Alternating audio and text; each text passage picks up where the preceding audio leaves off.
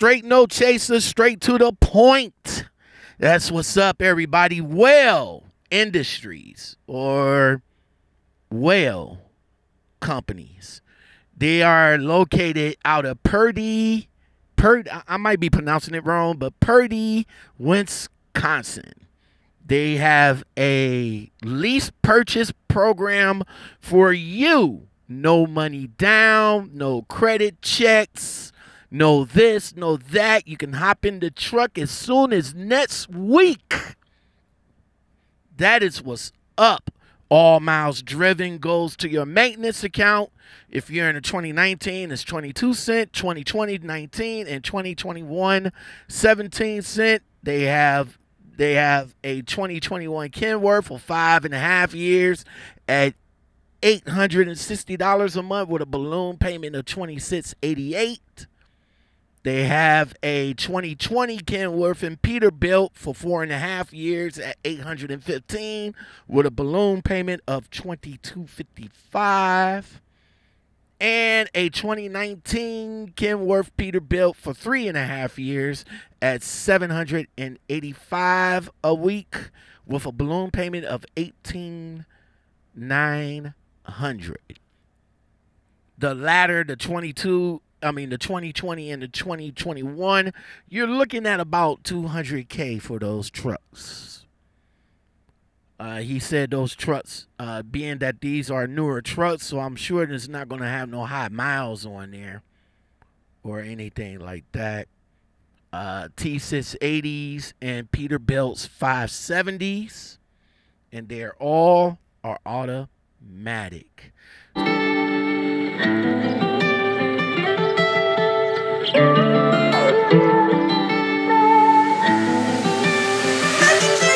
Okay, hello? Hello? All right, Trevin, I can barely hear you. Hello? Hello? Can you hear me now? Okay, there we go. How's it going, man? It's going good. How about you? I'm doing all right. This is Sean. You sent me a dark text or a dark email about the lease purchase program that you guys is offering. Yeah. Okay, so I'm calling to get some clarification from what you guys are offering. So can you go into a little bit of detail about the purchase program, because you said you said in your overview that this purchase program is different from your own purchase program. So you guys have like two lease programs. What's that about? Wait, can you say that again real quick, please? I asked if you guys have two different lease programs. Okay, so we have we only do like the lease purchase, but you can lease the truck. Like, it's the same thing. Like, you can lease it. If you don't want to own it, you don't have to lease to own. Let's lease, you know what I mean? So okay, I can go. Okay, so let's make everything even more clear. I can do this in like 2 minutes. Okay, I'm just gonna go over the program and the term. Okay, you ready? Go ahead. All right, so we're just gonna the most popular one is a 2019. Now the Peterbilt and Kenworth, those are even. People just go whatever they prefer. So we're just gonna use this for, say, a 2019 Kenworth for the lease purchase. So your lease length is 3.5 years. It's 182 weekly payments. The weekly payment is $785. But if you have over a year of experience, you would qualify for our $3,000 sign-on bonus, which would give you $250 your first 12 weeks. And then our balloon payment is $18,923.06. So how that works here, we'll spread that onto more weekly payments. A lot of companies won't do that. They'll make you pay that all in the end because that's the depreciation on the vehicle. So they'll just make you pay that all in the end. Here, we'll just spread that out so you can keep generating more revenue. So that's one of the key points we have against other companies. So let me ask you this. I kind of calculated it. So after 3.5 years, the total payment for the truck, including the balloon payments and the additional 26 weeks for additional financing, I'm looking at about close to $200K for the truck for 2019. You would, after all, yeah, because you got to think about it. When you do lease, that's what's always going to do. No matter when you go lease a car, when you're doing this, when you're doing that, you're always going to pay more over what the car's actually worth, because you're You know what I mean? Like, you can lease a car, just like if you go out there right now and buy a 2020 car, right? And it's going to cost you 40 grand, but you're going to do payments on it. By the time you pay the car off, it's going to be 5 years from down the road. So at the end of it, you're paying for a 2020 car in 2025. You're paying 60 grand for it because you did it in 2020, but you're doing payments. That's just with anything now. Yeah, but we looking at a 2019 truck with at least a half. They already go for 150. Yeah, well, at least with a half a million miles on there, and I'd say about time. You would get it under a $500,000. Oh, okay. So about time I get finished with it, it will be close to, depending on how I'm running, at 100K. So a balloon payment. So I got to do the balloon payment as well, in an additional 26. No. You're getting confused. That additional 26 weekly payments is the balloon payment. Is the balloon payment? We're not the addition. Yeah, there's no dropping 18,000 then 26 more weeks. The 26 weeks is your balloon payment. So if I want a 2020 model, I would be looking at 200K for that one. In 4.5 years. It's 4.5 years. The weekly payment's $815, so it's going to be over 200,000. Yeah. That one comes out about. Oh man, my mouse skills are not all there. I think it's about 250. I did this with a guy on the phone the other day. It's a little bit over the other ones. Basically, it's probably about 250. I think. So, after all numbers. So what would be my average miles that you guys are going to give me so I can keep up with the payments on this truck? Like I say, okay, so like I said, it's at our company. A lot of companies do it different. I've talked to a lot of guys. I have a couple guys come up here for Lease purchase next week, and it's just everyone does different. But here, when you get the truck, if you do the program, literally, in the terms are no down payment, it's a maintenance production plan, which we have a really good one of those, and I'll explain that later. It's a no credit check, and it's a walkaway lease. So the truck is yours. We will offer you a load. Say, and a lot of guys get confused with this too. Say a load goes to California. If it's your truck, you don't want to go to California because you don't want to put that many miles on there unless the money is there. You want to make sure your fuel and you want to make sure your margins are matching up. Yeah, but that wouldn't make any kind of sense of me turning that down. I mean. Yeah, you wouldn't want to turn that down. No. I'm just saying there's guys out there that will turn it down because they just preferentially do not like driving whatever they don't like going there. Yeah, and that's where you have flexibility as a lease purchase. But if you figure that you getting a 200K truck, I don't think you will be in any type of position to reject any type of load. That's exactly what I'm thinking. So no, and that's why I tell every guy, I was like, when you're rejecting something, you're rejecting money first of all. So I'm just saying, there's always guys that like. There's a guy I think's coming in next week. He's either coming next week or the week after, and he's just like, man, I ain't ever going up to New York. I ain't ever going up to New York. I was like, hey, if they offer you a load up there, you have the option to deny it. You pick your own routes. You have your truck. Your home time is on however you want to do it. When you do pick your home time, your truck payments don't stop. So is it CPM or is it percentage that you guys are offering for these? It's percentage. So what's the percentage? 70% gross revenue. How much is it now? 70%. All right, so 70% gross revenue. All right, so yeah. I'm just ballparking here. So for $1,000, I know it probably might be more. It's $700 that's coming to me. Yeah.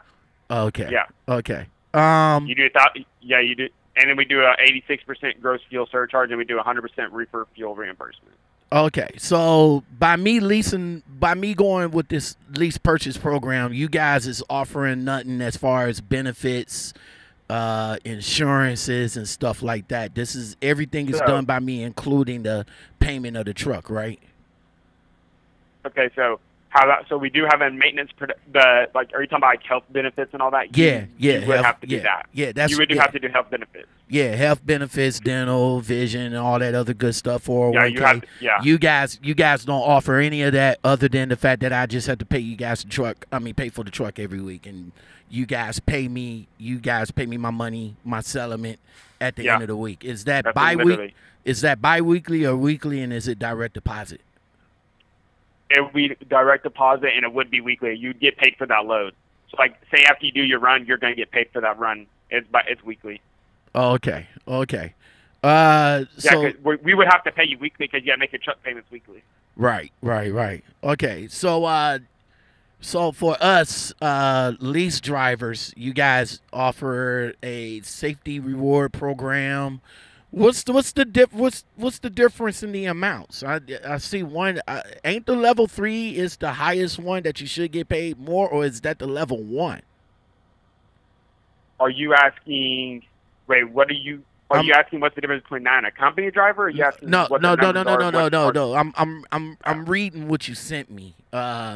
You said something about a safety reward program for the DOT roadside inspection report. Level 1 is 250, level 2 is 200, and level 3 is 150. I thought the level 3 one was the critical one. So what level 1 is the critical one that you get paid 250 for? Yes. Okay. As far as the maintenance goes. Yeah, I was about to get into that. Yeah. So We have actually a really good plan for that. So our platinum, which. Mm-hmm. Oh, sorry about that. No, I'm listening. Go so ahead. Okay. So our platinum protection plan is unbelievable. Like I have a couple guys coming just for the plan because their last company screwed them over on their truck when they broke down and stuff. So our platinum protection plan, say something we do like the wear and tear on tires. The only thing we don't cover on that is like road hazards. Like you run over, like I know it's a dumb example, but say there's a bucket of nails there and you run over the bucket of nails. You can't bring the truck in and say, hey, I ran over a bucket of nails. Can you fix this? So it covers all that, and the cool thing about it is if your truck is getting worked on maintenance-wise, we'll cover everything maintenance. And if it's getting worked on, we'll give you a loaner truck for free. We never want you sitting out and not making any money. Okay. Yeah, so that's another nice thing we do. So it says here something about non-refundable maintenance fund prevention program. So it says here that in any event of something else, I will be responsible for. Yeah, that'd be your road hazard stuff. Oh, okay. So how you only do wear and tear on tires and maintenance wise. So how does this maintenance program work? Y'all take it. It says here that you guys take out like 22 cents a mile and then put it into a maintenance program or something like that. Yeah. So that would pay for your maintenance on your truck. And if the money, and let's say if the cost of the truck is more than what I have in the maintenance, I will have to foot the bill for that. Wait. Say that again. If what you owe. Let's say that the repairs of the truck is more than what I have in my maintenance account. I think I read somewhere that I will have to foot the bill. Yeah. Gotcha. Yeah. So how that was set up, that'd be in a different account, so you can just put stuff there. So when something does happen, you just have it there. Yeah, it would work like that. Like, yeah, you would do that. Oh, okay. But let me ask you this: if I have to foot the bill for that, would you guys? Let me ask you this: would you guys help pay for it, and then I'll foot the bill through you, or do I got to foot the bill with the company that's repairing my truck? We would repair it, so it would go with us. We have a shop down there, and wherever you're closest to. Oh, okay. And then you guys would just take it out of take the additional out of my settlement. Yeah. So, So like, say you do a load and say you owe us this, blah blah blah. Yeah, it would get taken out. Like, I'm not the big numbers guy, but somehow the numbers match up.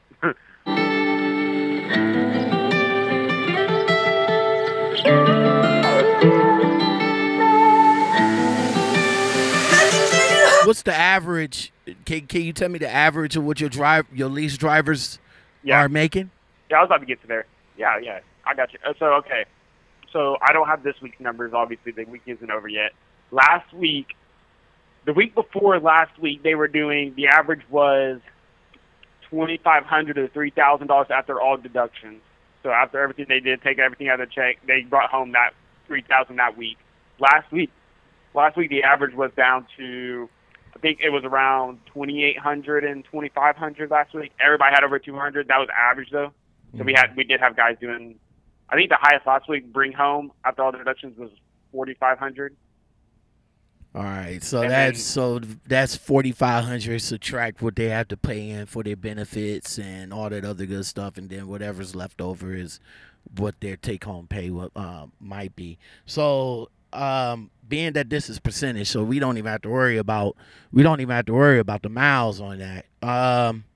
No, that's why people don't like going far places, because the more miles you put on your truck, the less miles you'll have when you do own the truck. So that's another way to look at it, I guess. But All right. that's just what some other guys say. So 86% of the fuel surcharge. Yep. And I would be running reefer. I'll be running a reefer trailer. All right. So Peter, I already see the trucks that you guys are offering. So what are the amenities inside that the trucks come with? Yes. So let me tell you that I know this off the top of my head. So they have 80.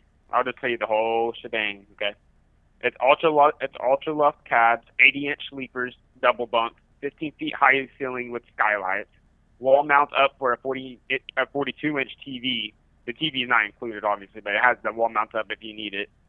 It has 1,500 watt inverter, has a 7.3 cubic feet fried hardwired into the unit. A carrier, APUs, pull-out workstation, and the 2019 and 2020 models have a Cummins ISX 400 engine. Interesting. And they have exterior onboard cameras, no inward-facing camera. Okay, no inward cameras. What's the ELD tap? What you guys use for ELDs? ELD. You're getting on my vocabulary now. The electronic law devices. Oh yeah, that's oh my gosh, I just had that in my head. Wait, let me think. It's net. It's something like that. Hold on. PeopleNet. PeopleNet, yes. Okay. Well, being that that I will be leasing the truck and leasing to purchase the truck. Let's say now you say this is walk away. So if I do decide to walk away, I just bring the truck back 100%. To you guys. But so I won't be able to until after the lease and the truck is mine. Then I will be able to move the truck to lease onto a different carrier if I want to after that. Yeah. So yes, 100%. So how that would work? Say you want to, like I tell this guys all the time. That's why I don't understand why a lot of people wouldn't do. Definitely, since most of the guys here are doubling, tripling what they were making as a company driver. But it is what it is. But so so you're an experienced driver, right? Yep. How many years do you have? 6. Okay. So you already know. Okay. So you'd come in, get the $3,000 sign-on bonus for your first 12 weeks, and that's why I tell all the experienced guys that are interested. It's just like you can use that $250 a week added on, deduct that from your payment, but you can use your bonus on that if you want, and it makes your payments for your first 12 weeks only like $525, I think, if you decide to use your bonus on that. Okay. But say after 12 weeks, you're just like, okay, this ain't for me, this truck isn't for me, reefer's not for me, blah, blah, blah, blah, blah. You literally bring the truck back, and you literally go in there and say, hey, this isn't for me, and I want to be done. And it's literally that. And it's in the terms, it's in everything. You literally go in there and say, hey, and if but your payments have to be caught up, so you have to make sure you make your payments. Okay. Will so after that, if you literally... If it doesn't work for me, would I be able to switch over to company? Or would I have to go through the whole process again? No. Oh, no. Okay. You would literally, the only thing you would do is come in, like, say you come in and you're like, hey, this isn't for me, I just want to do a company.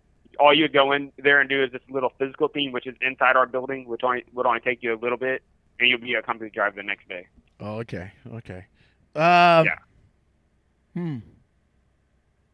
This is pretty. So wait, much... how soon are you looking for a job? What's not no time soon. I'm still trying to wrap all this lease stuff around my head.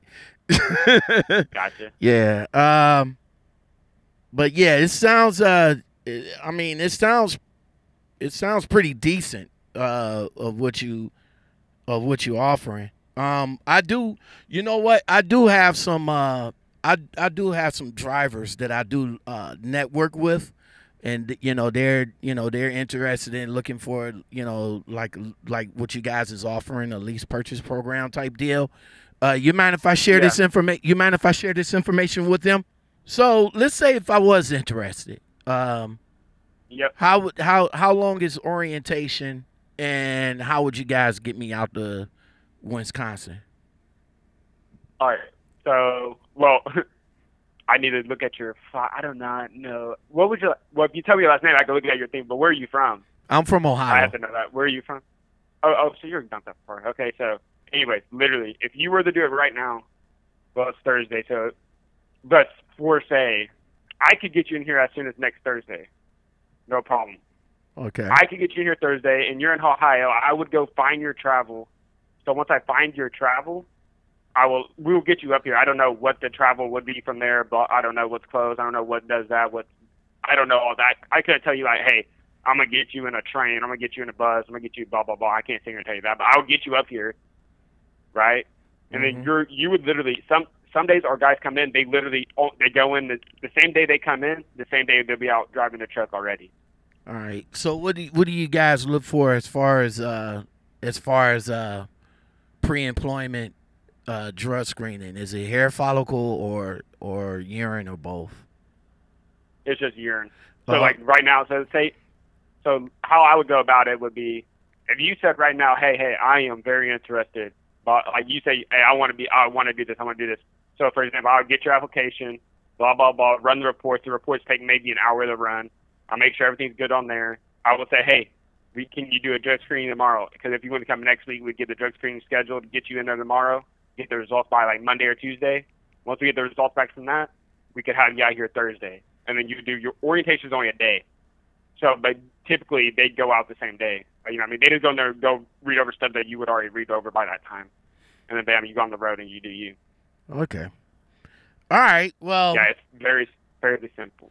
All right. Well, again, like I said, this is a lot to take in. But I would definitely, for sure. I would definitely pass this on to, my cohorts, and see if they might be interested in doing something with you. For me, this is a lot to take in and a lot to think about. But thank you though. Thank you for the email and thank you for your time. No problem. All right. Appreciate you, man. No problem. You have a good day. You too now.